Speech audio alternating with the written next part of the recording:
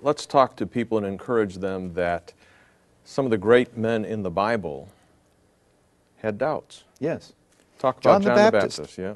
I mean, here he is. He's a cousin to Christ, basically. He's in prison. He expects Jesus to get him out of prison, just like people expect miracles today. He was expecting one.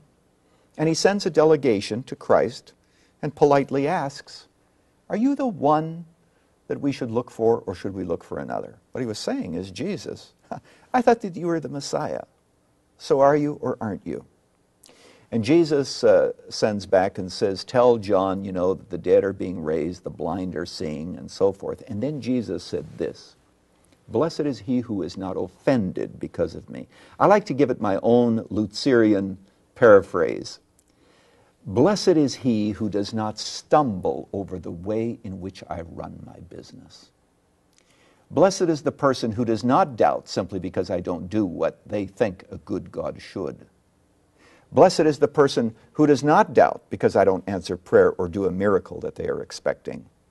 Blessed is the person who goes on believing no matter what. Now, as far as we know, John the Baptist probably died with his doubts, and yet Jesus said that among those who are born of women, there is none greater than John the Baptist. So I would say to people today that if you're having doubts, that's not so bad.